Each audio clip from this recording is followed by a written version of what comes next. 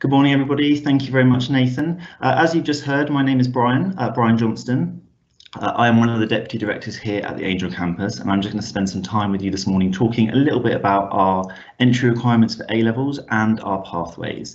So if we get started then, and if we can move to the next slide. Entry requirements for A-levels. I want to talk a little bit to begin with about our general entry requirements. So if you are looking to choose a pathway which includes 3 A-levels, we're going to be looking for a minimum of 5 GCSEs at grade 9 to 4, which include a GCSE English and Maths. If you're thinking you want to study 4 A-levels with us, we'd be looking for a minimum of 7 GCSEs at grade 7, and within that 2 of those need to be at grade 8, and we'd be expecting you to be part of our new Scholars programme, and that's something my colleague Joe will talk us through in more detail a little bit later on. And that is our kind of general entry requirements. But in addition to this, each of our A-level subjects has its own entry requirements, and these are available on the website for you to view. And these are just to ensure that students are suitable for the courses that they're interested in studying. So if we can move to the next slide, please, I just want to talk through a couple of examples really. So if you're looking to study A-level chemistry with us, we'd be looking for a grade 5 in GCSE English language, a grade 6 or above in GCSE Maths, and a double 6 in the combined sciences. If we're looking at A-level English literature, we'd be looking for a grade 5 and 1 grade 6 in written subjects at GCSE. And you can see there on the screen all of the different subjects that we include in our written subjects for our entry requirements. And as I said, if we just move to the next slide, all of our entry requirements can be viewed at the college website. As Nathan has said, we are really proud of our wide range of A-level subjects that we offer here at the campus. We've got some really popular courses in the sciences, social sciences, psychology, sociology, criminology, all incredibly popular courses here at Angel. We're also really proud of our extensive performing and visual arts offer, so a massive range of courses for our applicants to choose from. And we acknowledge that such a wide range of subjects can sometimes be overwhelming. So we know that it's really important that when you're studying A-levels, you're choosing subjects that are not only subjects that you have a lot of interest in, that you're bringing to us from GCSE, but they are focused towards your career ambitions, because that's essentially what we are doing here as an A-level provider. We're getting you to your next steps. And to do that, we have placed our A-levels under career pathways, and they fall into 2 groups.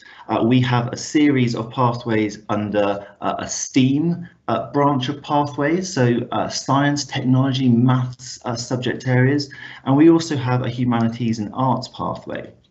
If we start by looking at the STEAM pathways that you can see on screen, we have a medical pathway, a general science pathway, engineering, sports and business.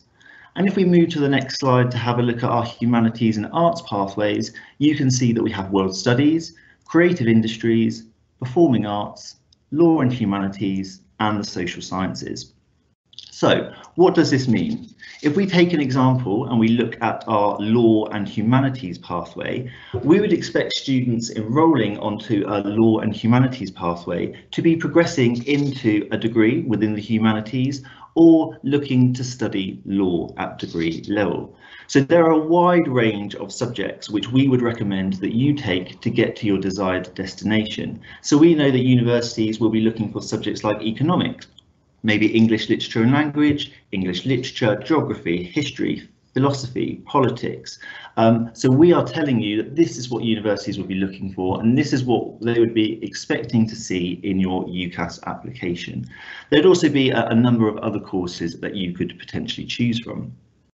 If we're thinking about our medical pathway, we also know that there are subjects that universities will be expecting to see from you. So medical pathway, for example, if you want to go into medicine, universities will be expecting students to come to them with biology and with chemistry.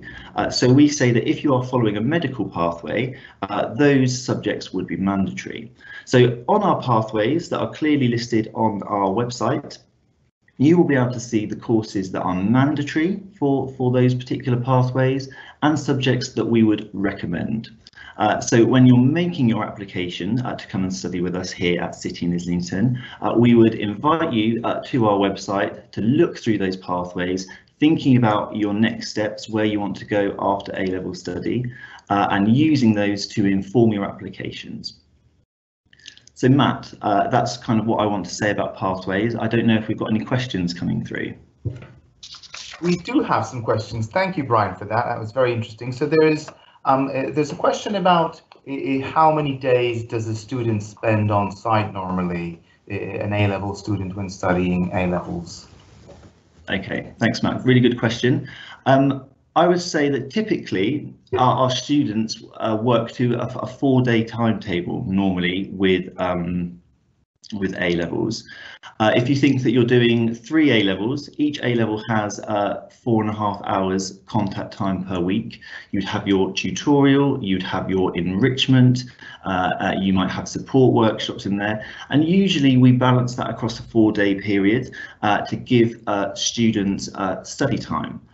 There's lots of additional work that comes with A-level study, so we would be expecting students to make use of that study time in our college library, using our facilities.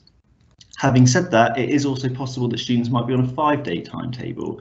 I know our A-level maths students, for example, have 3 separate maths lessons throughout the course of the week, and sometimes that means that we're working to a 5-day timetable. But if we remember, A-level students are full-time students, so you know that's not unusual really for students to be working to a 4 or 5-day timetable.